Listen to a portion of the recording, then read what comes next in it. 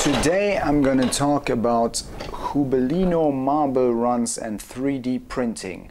My top 5 Hubelino compatible 3D printed parts from the internet.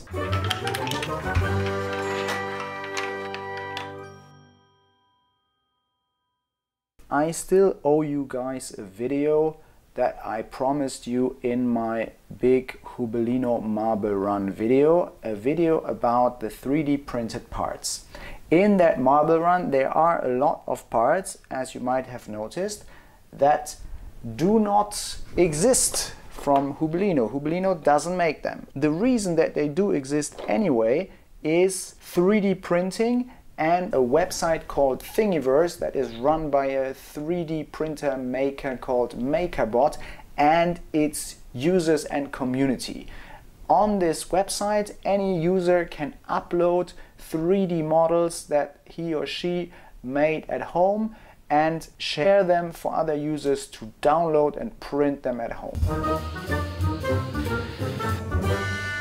Most of these 3D models are shared under a Creative Commons license. That means you can use it, but you can't earn money with it, you can't make money with it, and you have to always mention the creator, the person who made it. So a big disclaimer here, none of those parts are designed by me.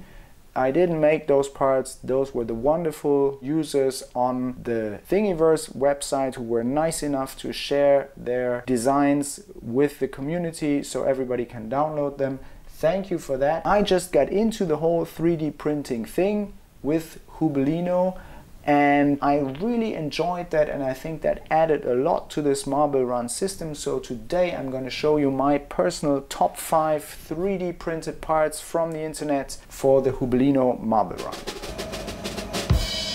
My number 5 Hubelino compatible marble run piece is this here, designed by a user called Gilu.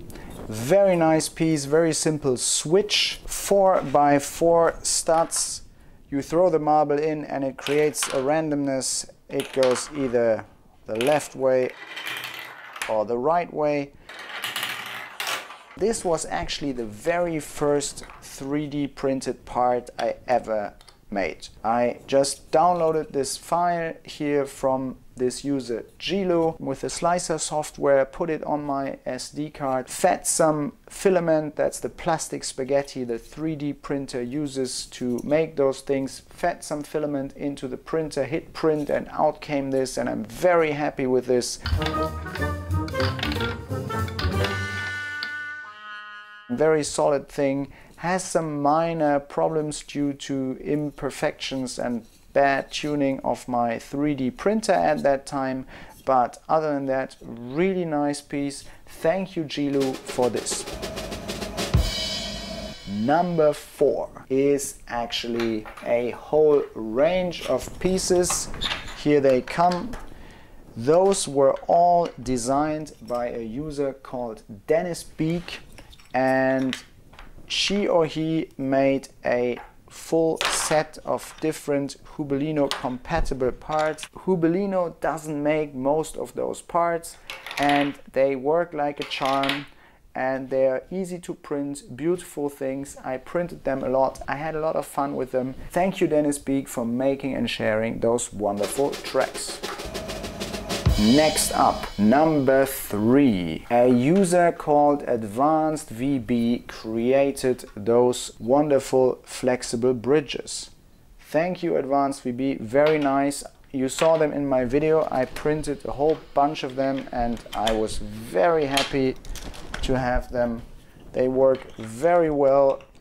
They reduce height and they're flexible, and you can also move them around a little bit. You can even do a 90-degree corner if you really want to try your luck.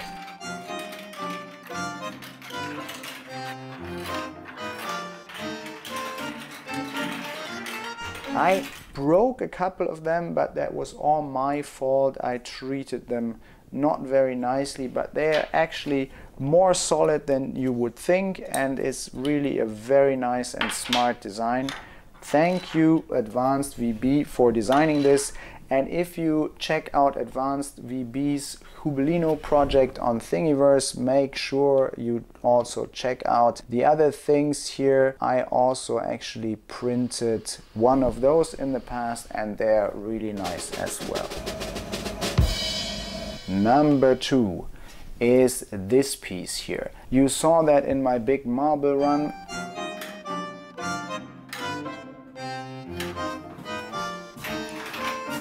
There it was red and looked like this, and that's actually not the same part, because this user zottt has actually since updated the part. When I first downloaded this didn't have studs on top, and because I wanted to make this stackable, I decided I'm gonna try my luck with a little online tool called Tinkercad and actually give this studs myself. And the way I did this is I just combined a model of a big brick with this thing that didn't have studs. I just aligned them on top of each other and saved it as a new model in a thing called Tinkercad, downloaded it, and out came this, and I was able to print it and it looked all right in my video.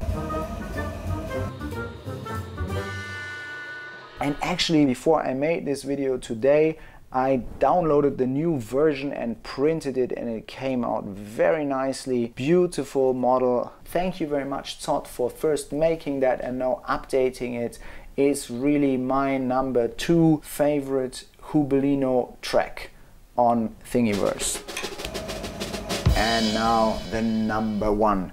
The number 1, you might have guessed it if you saw my video, is actually 2 pieces. It's the steep ramp and the looping. They belong together and they were created by a wonderful user called HD42. I hope that's nothing dirty. HD42, wonderful thing. Hubelino really should have a looping, and that is just perfect execution here.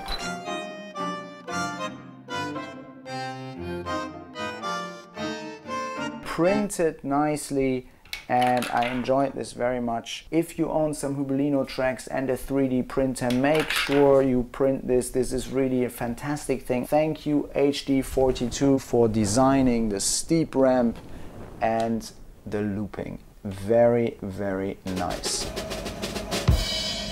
One honorable mention. I printed several of those parts, and they come from a collection of Hubelino parts by a user called Amprint. Hubelino makes similar parts, but they only have 6 studs at the top. They're this size.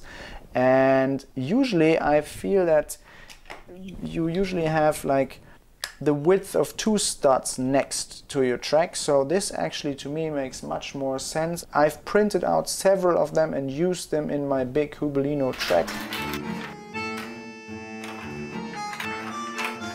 They are super nice, they work like a charm, perfect compatibility. So thank you Amprint for designing this, and if you think this is a good idea, download it and use it. Thank you very much Amprint for making this.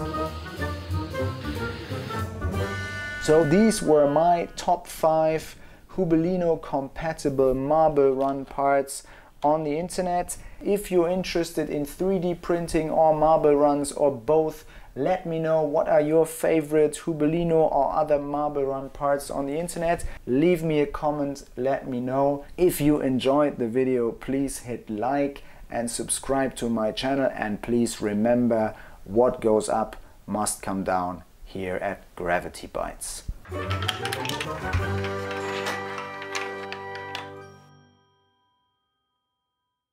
I